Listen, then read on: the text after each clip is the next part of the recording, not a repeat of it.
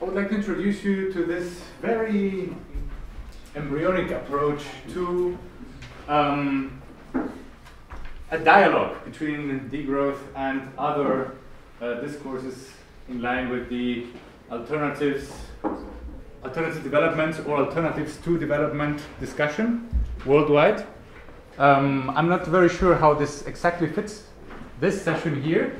We're kind of zooming violently out now from a very, very grassroots, practical, on-the-ground perspective in the first presentation through a sort of dual grassroots and also kind of seeking to institutionalize movement perspective to this very, very abstract, as you can see from the title, Synergies Towards a Great Transformation. So we're taking this big perspective. And we're trying to approach this from the perspective of discourses which come into dialogue with each other and how they can mutually reinforce each other. What are the weaknesses of each and how can the other discourses jump in to complement in a fruitful way these weaknesses. Where it does fit well, this topic, is with the plenary discussion of last night. I assume many of you attended, where the question was raised: how can we connect global north and global south to make their interdependencies visible, and that degrowth will not achieve this desired transformation as long as it focuses only on the global north and its problems and patterns. It needs this cross-pollination with the views, the themes that resonate in the global south, and so on and so forth, and vice versa. Yeah. So this is just a few ideas in which way we think this could be made fruitful. Yeah, I didn't present it. We're working on this in a group of 6 people. Can you go back to the slide before? Yeah.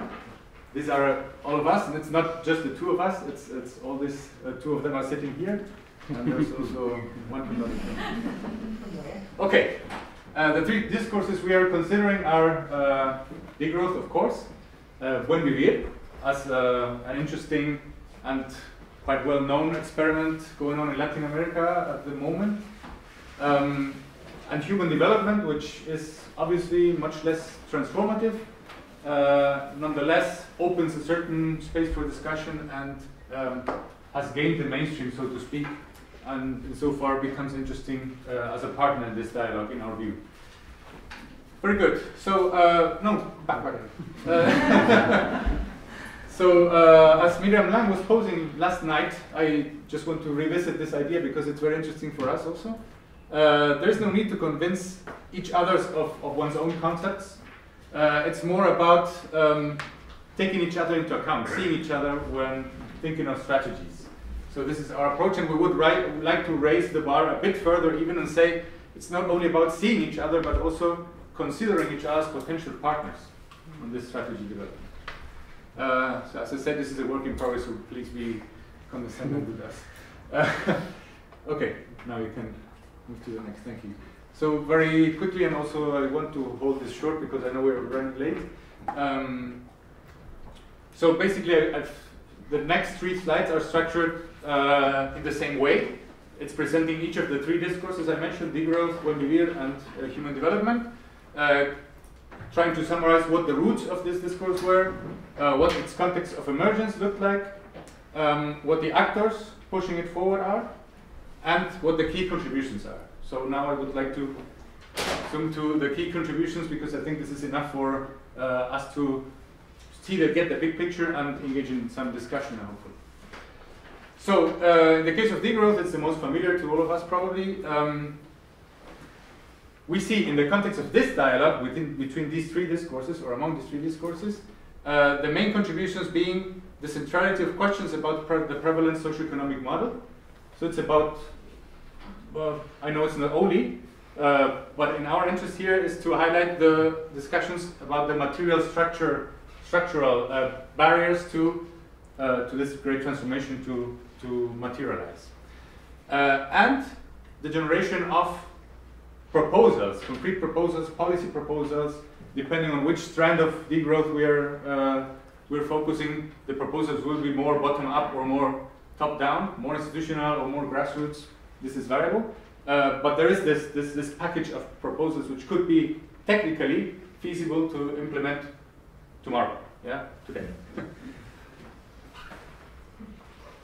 In the case of Buen Vivir, just for those who are not familiar with it at all, it's a very big movement which arises from the grassroots, from indigenous grassroots movements and peasant movements in the Andean Amazonian countries in Latin America, with a decisive influence, I have to stress, from international cooperation organizations, development cooperation organizations, which opened up this dialogical channel between North and South from its very genesis. And then it was taken up by the state. Maybe some analogy with Syriza could be in place. The state then, of course, as part of an actor in this international order, world order we're living in, could not implement these ideas coming from the grassroots, could not, would not, didn't want to, a mixture of all these things. The fact is, as a state project, in my personal opinion, it can be visualized as a failure already. But the important and the rich thing for me is the cultural transformation that it unleashed in the society of these countries, especially Ecuador and Bolivia. And the state did play a pivotal function in sort of raising the torch of this Buen Vivir and making it visible. So that much we have to credit the state for. And yeah, as I was saying, it offers sort of this kind of real lab experiment at a macro level, which makes it interesting. Julien, please. Lastly, human development is also pretty familiar to all of us through the work of the UNDP and its human development report since the 1990s. We know it's, as I try to summarize here, it's a system immanent critique, insofar it does not really question the market-based Western liberal democratic framework, but it does open debate on the multidimensionality of human well-being and gives a central role to the freedom of choice and public deliberation in this definition of what human well-being is about. And as I said in the beginning, it has permeated the mainstream development thinking and policy making, which makes it for us a potential strategic partner in channeling much of our discussions towards the mainstream. This question was raised multiple times in the conference, as I've noticed already. How do we get from this closed system here of degrowth thinkers to society at large? And there are, of course, potential, there are also dangers in trying to prematurely institutionalize the degrowth movement and compete in the political arena, because it drifts very rapidly into the political game. And loses contact with the reality and the radicality of the critique. So there could be some, hopefully, potential for contamination of already established institutions by this type of degrowth thinking via the human development approach to development policy. Good. So, in the last slide, did I keep it short? I tried to summarize the discussion of how these three discourses can interact most fruitfully. I also revisit draw on the expression that Miriam Lang used last night, make complementarity fertile. Yeah. And I tried to structure it very simply. Each of the discourses, what are the strengths and the weaknesses, or the Achilles heel, I named it here, and try to see how they complement each other. This is actually not the right visualization for this. It should be rather visualized as a triangle with reciprocities in all directions, or maybe even a circle. So, okay, quickly. Overview. We propose that the relative strengths of these three discourses are Buen Vivir in the front of a cultural transformation, degrowth in the front of a material structural transformation, which doesn't mean that degrowth has not a very strong component of cultural critique. Don't get me wrong. And human development as a key to a political transformation in the sense that it's already established, an established approach. So, and how do they play with each other or complement each other? Well, Buen Vivir opens the dialogue of knowledges between traditions which were hitherto considered as incompatible with each other, namely the development outlook, yeah, this linear theory of modernity, and there is a couple of stages of development, and all countries have to pass through the same stages, we know that. With these more traditional approaches from indigenous communities. At some point, this linear development idea got into a big crisis worldwide, late 80s, and the development community itself sought to revalidate the development discourse through drawing from traditional views, such as in this case the indigenous views in Latin America. And the result of this strange alliance was Buen Vivir. So it offers sort of an external vantage point for a critique of Euro-Atlantic modernity, if you wish, which is which is one aspect of the cultural critique that degrowth does not address necessarily, or not centrally. Yeah. But it also has an Achilles heel, as I mentioned, and that's that it rapidly hits the structural barriers, which are not really considered, are not internalized in the Buen Vivir discourse. So Buen Vivir does not offer solutions, mechanisms, and a sophisticated analysis of how to go about this transformation in the economic matrix. It just denounces that as a problem, this post-extractivist matrix that was also mentioned by Julien last night, but it does not show us how to deal with it. So that's where degrowth can jump in and provide with tools to do exactly that. As I say, provides a deep understanding of the mechanisms locking in contemporary capitalist economies into a growth path, proposes a number of technical, programmatic measures of varied ideological inspiration, which is also an interesting feature of degrowth. Didn't come to the forefront too much in this conference, but I think it's an important thing to stress. I don't know if you know about this, but in Germany there's even a conservative strand of the degrowth discourse. So it's really right-wing degrowth, which is a strange thing, but interesting nonetheless, since it opens these avenues for dialogue.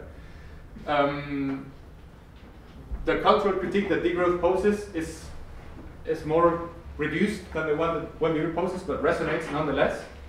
So there's also complementarity and synergy there, and affinity. And what we identify as an Achilles heel of degrowth is it's a triple one. On the one hand, the lack of political leverage. So are we going to found a degrowth party and play the political game and run the same destiny as Syriza? I personally don't think that's the right strategy to go for. That's actually the second thing, danger of diluting to the political game. And the third thing is the danger of Eurocentrism, which has been criticized often in the framework of this conference. So that's where these two can complement each other well. But also this.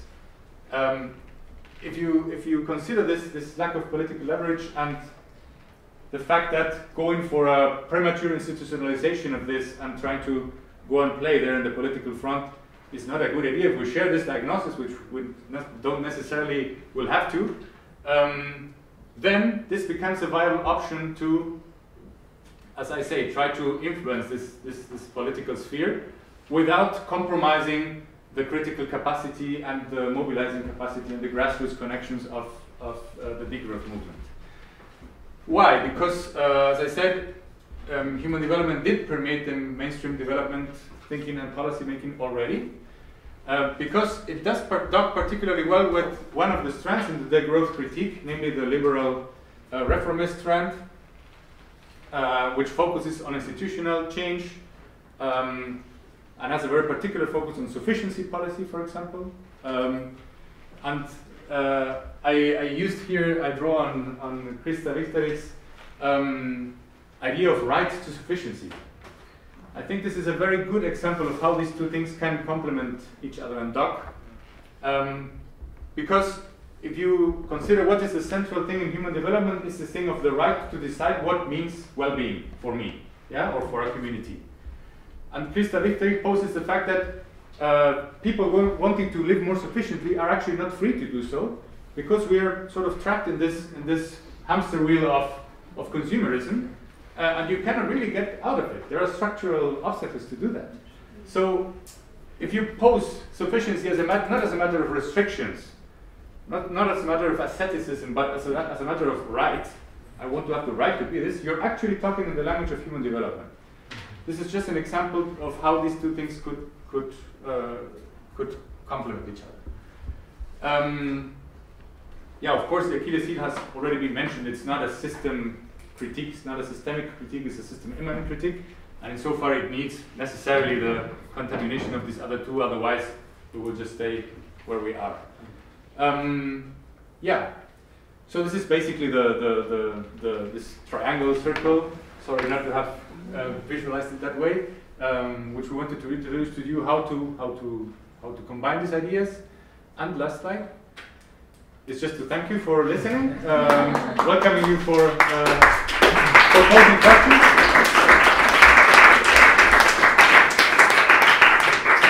And shortly a little promotional thing. We have this academic blog, Alternautas, which is aimed exactly at contributing to this North-South dialogue, in that we translate into English discussions about development alternatives and alternatives to development going on in Latin America, which do not really cross the borders of the Spanish-speaking world because of the language barrier. So we're trying to contribute in this regard. We've just released a new issue. So you can visit us and participate also in discussions. Thank you very much again. And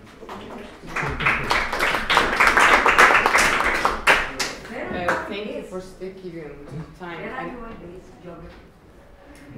Based Jonah. No, where are you? sorry. Where were we based? Good question. Sorry. Julien is based in. Well, you can introduce yourself. I'm based in Chile. Yeah, and I'm based in right now doing my PhD in Berlin, but I'm also research associate to Flaxo, Argentina. So I'm Argentinian. We have 5 minutes for questions, so. No questions? Okay. Yeah. Go ahead. I bet you had I've just got perhaps I missed it, but what again made you choose the 3? And did you, in your work, perhaps come across others that might have been more useful, or that you will include in the next step? Very good question. I should. And why always this Latin American bias in the debate? If it has failed, because you say it has failed as a state project, perhaps it's time to look at others. Yeah. Good questions. Regarding, should I answer? Or regarding the first one, you didn't miss, and I did not mention it actually. It has 2 reasons. One is a very pragmatic one. We are 6 people. We are paired in 2-2-2. And each of the 2 pairs is more or less expert in one of the discourses, so we just, we put them together and, okay, is there a sensitive way of talking about the dialogue between the 3, and we found there was, so we did it. Definitely there are many other discourses which play maybe a much bigger role in how should I say it, in helping these articulations to materialize. I don't know, I'm thinking now of conviviality, of the commons movement, of social solidarity economy, and so on and so forth. Definitely, it's not aimed at being exclusive at all. It was more of a pragmatic choice. And to your second question, yes, I did acknowledge a failure at the level of a state program, but I also post here the potential of Buen Vivir as a matter of cultural transformation, not as a matter of state programmatic interventions which are successful at changing things. So I think in that sense it's still very valid, and there's a lot of, I think we should not miss the opportunity to. It's not every day that we get an experiment in radical development rethinking at the macro scale. So I think it's worth sticking with it for a while, at least. My question? Yeah, I mean, actually, can I follow up following from what you're saying on Buen Vivir? Just, I mean, you described it as a failure. I guess it's a failure in terms of degrowth. Yeah. But I mean, there have been. I'm not familiar with Bolivia as much as Ecuador, but in Ecuador there have been quite a lot of improvements for people's life in terms of sort of poverty reductions and education, and perhaps there are. I mean, my question is, I guess, sort of, do you think it's a step towards something positive in that space, or do you think actually it's Were you there last night at the closing session? No, you weren't. I was in. I couldn't hear it. I was in Simpler and the videos. Well, I invite you to visit Miriam Lang's presentation, who is the director of Rosa Luxemburg Stiftung in Quito, Ecuador. She answered to this question very, very convincingly. First of all, these achievements are being reversed now. So there were kind of shallow, statistical achievements in reduction of poverty, but at the same time they undermined a sustainable reduction in poverty. So now that commodity prices are down, these things are going backwards. And on the other hand, it's fixing one thing while it's worsening the other, and the two are interconnected. And this doesn't seem to be acknowledged. You can read Eduardo Gudinas, for example. He makes a very strong case for the oxymoron of Correa's argument that he will use extractivism to get out of extractivism, because you're locking yourself into a path which you cannot. I mean, it's once you put the Frankenstein out there, you cannot control it. So that's I think what happened in Ecuador. Yes, it's true. Of course, there are certain indicators which are ranking much better than they were 15 years ago or 10 years ago even. Yeah, I'm quite skeptical of it. Question on. Yeah, my question is quite related. I wasn't there last night as well, so this was talked about that earlier in the debate. Can you speak up? Sorry. Sorry, earlier in the debate, a few years back, Yeah. when there was also a lot of resistance to the term from Quechua people who were saying their term sumac kose had been translated into Buen Vivir, but actually it didn't reflect what they meant by it when it got turned into policy. And so when you were talking about cultural critique, I was thinking, is there this danger that you try and scale these things up, that you lose the cultural critique that they actually are trying to stage, and how can you avoid that? Yeah, it's a very relevant question. There are multiple entry points to the answer to this question.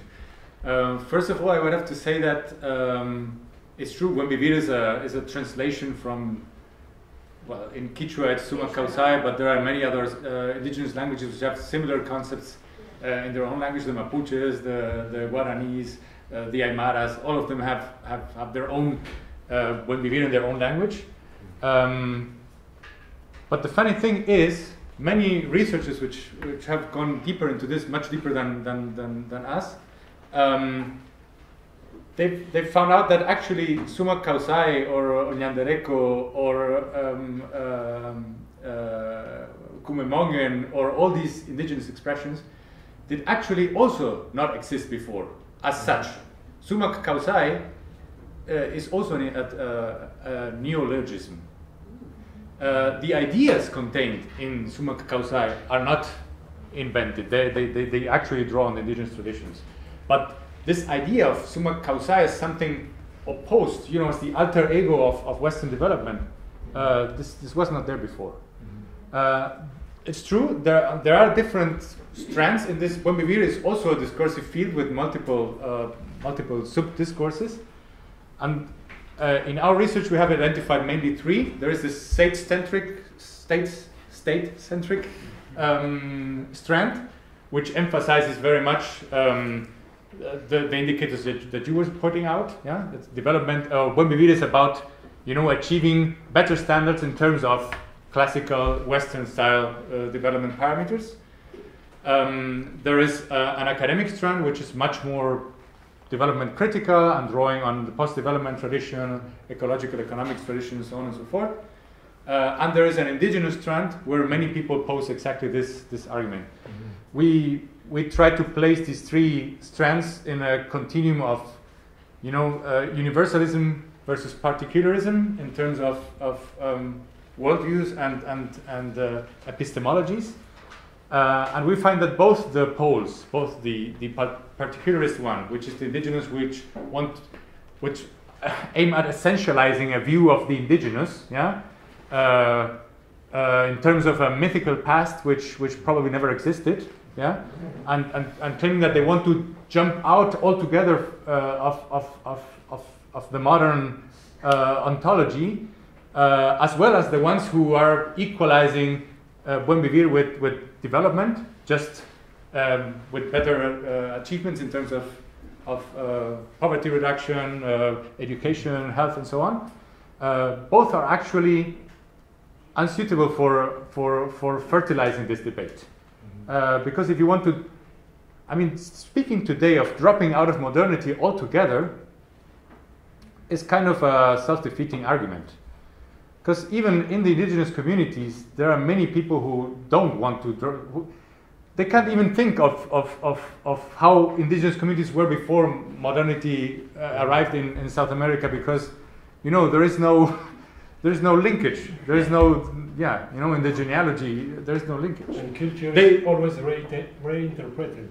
So culture is a living thing, right? So they're trying to live according to their ideas and their traditions, but they're living today. yes. And today they're inserted into this modern matrix. So it's difficult. And of course, the universalist pole, it's nothing new, so it's really not very fertile. So we propose a pluralist approach to the Buen Vivir debate, where both things have a place and they can learn from each other, right? That's the... Your question. Isn't Correa and Morales too, I think, they're in a transitional phase. They were left with an extractivist neoliberal economy from the prior administrations they had. So they're trying to transition out of it. They're making hard choices. It seems to me that Buen Vivir would be an overall framework that they use to determine what is beneficial to their communities in terms of the choices they make in terms of consumption. And so as they transition into a degrowth economy, for example, they're making a choice between what Western values they want to adopt that are exploitive or not exploitive, and try to focus on those that are not exploitive within the overall framework of BV. So I don't see them as being on equal levels, I guess is what I'm saying. One forms a philosophical framework for the direction of their community, and the other one that defines the choices that they make within the market economy. You mean the two, Correa and Morales not being equal in No. I'm just saying that when you talk about the choice, when you said that you commented on how Correa was using extractivism to get out of extractivism. Yeah. Well, he's using extractivism to get out of the neoliberal trap that he was left with. Is he? And well, let me give you an example, like the Yasuni project that he had. Yeah. That was a proposal. Maybe you want to say how that would integrate within this. A proposal that would certainly be a degrowth proposal, and one that would fall within the concepts of BV. Yes. But at the same time address the situation that they were left with, and that this entire economy was based on extractivism. Yeah. And so then so I guess what I'm saying is, I don't see that you really talked about this being a transitional process about how you go from a society that is based on a capitalist economy into one that is based on one that is healthy and eco-oriented. Yeah. I think I got your point now. If I didn't, please correct me. I think we can also not take Correa or Morales and say, okay, this is Correa, A, B, C, D. This has also been an evolutionary process in their outlook, in their discourse, in their relationships to the grassroots, etc., etc. So the Yasuni Tete initiative, I don't know if that rings a bell to most of you, was an initiative proposed by, was born out of the grassroots, taken up by the Correa government, which proposed to leave the oil under the ground in a triangle formed by 3 cities within the Yasuni National Park, which is a biosphere reserve. So he did in Rio +20, he did present this initiative to the international community as an exchange. He said, okay, we're ready to leave this oil in the ground, and so far the international community is ready to compensate us for 50% of the revenues we would have gotten if we had taken this oil out of the ground. So this initiative found good reception at the beginning in many countries, got quite some important support in some European countries for a time being, and then it did not reach even 10% of the revenues expected, and it was cancelled in 2013 in August. So, and then Korea said, okay, the international community, the world is not ready for yes, we need it, so we have no other choice but take this oil out and and continue providing for our population's needs. This is the short framework, or the short version of the yes, we need it history. Now, first of all, the Constitution of Ecuador forbids from taking this type of decisions unless you got the consent of the local populations affected. The government rejected to ask the local populations if they agreed with this. Second of all, the revenues from this oil thing are not being invested in any transformative type of projects. They're just being invested in cash transfers to the marginalized sectors, historically marginalized sectors of the population. But just to give them, in education, for example, it's not about changing the curricula, it's about getting computers into the classrooms. It's about giving you cash so that you can integrate yourself better into the consumer community. So, I mean, if you would say, okay, we're taking some money and are sacrificing to an extent certain ecological objectives to invest in transformative type of policies or of initiatives, then I could agree with you, but I don't see this as being the case at all in Ecuador, not right now. And now all the bases, the grassroots bases who supported Korea to get to power has completely rejected his policy view. No, I agree with you on that. Yeah. I urge you to continue the debate on this presentation during the lunch, so that we can hear the last panelist. Okay, thank you. Thank you.